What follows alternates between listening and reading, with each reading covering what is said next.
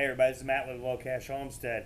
I showed you in a video called $8 Hotbox making this hotbox.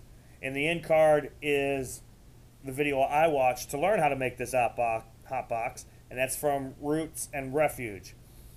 So this hotbox works. It's been in the 20s during the day and it's like 9 degrees, so I've been bringing it in at night if it gets too cold, but I did leave it out a few nights as well, and it works.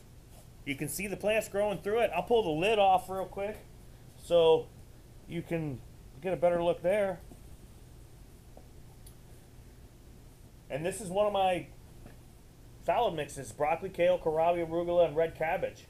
These all grow very well together, and at either microgreen stage or baby green stage, and even up, they grow in a comparable time frame, and it's you can just clip it off and throw it in a bowl.